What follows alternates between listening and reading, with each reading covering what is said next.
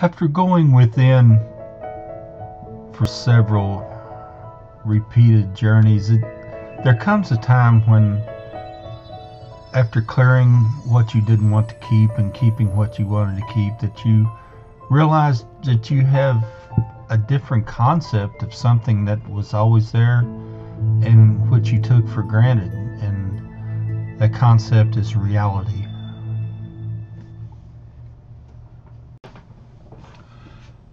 Welcome to a quest for unlabeled reality.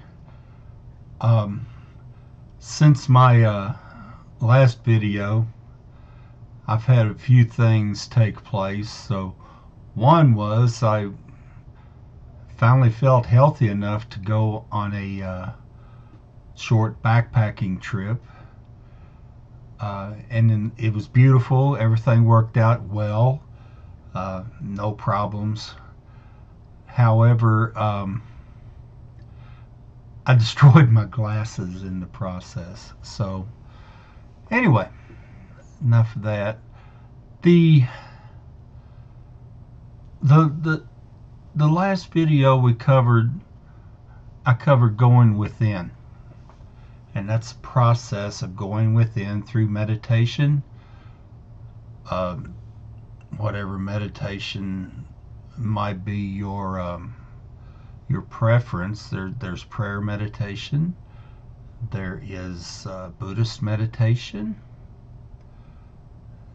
and there is shamanic meditation, that which involves rhythmic and devices.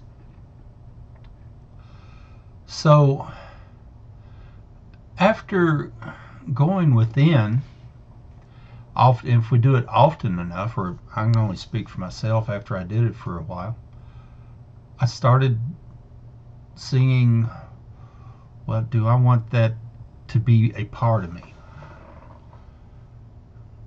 Does it serve me anymore that is there and is a part of me? Oftentimes, the answer gave myself was, I'll get back with you on that, okay? There's some things we just don't want to let go of. But then eventually we don't feel the need for them anymore, for whatever reason, for whatever it is. And when that happens, it either migrates away from us, or we just have a mental ceremony where we go, chop, get out of here. So anyway, that's a long-winded way of saying that once enough of that takes place, we start to see an alteration of what we perceive as reality. It's a lens change. It's taking away, in some cases, the lenses that color a false reality, or after we realized it was a false reality, we held it true up to that point. Let there be no doubt. Okay? It was as true as could be. Just like walking in the rain, you're going to get wet. However, as we introspect, as we go within and uncover, peel back the layers, get into our essential center self,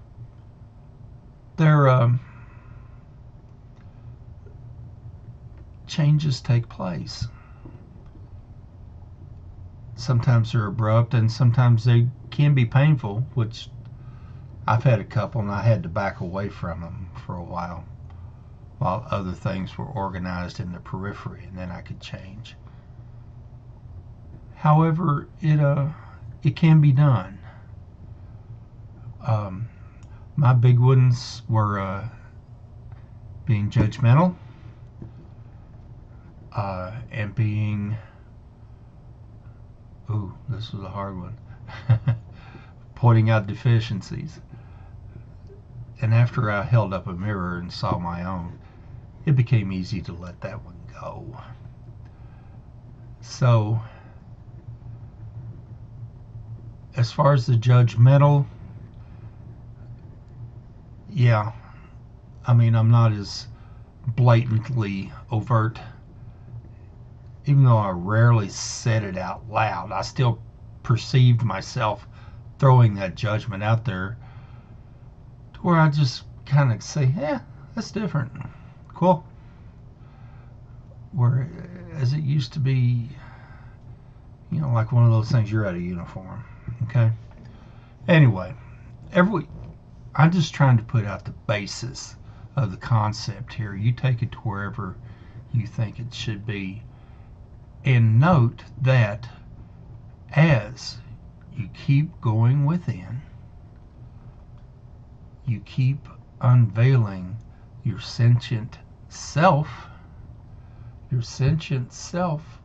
keeps accelerating to where you get to the point where, wow, that's pretty good around the curve. Let's keep doing this, okay? So that's a concept that is a carryover from the going within. Okay. So yes, going within is a journey.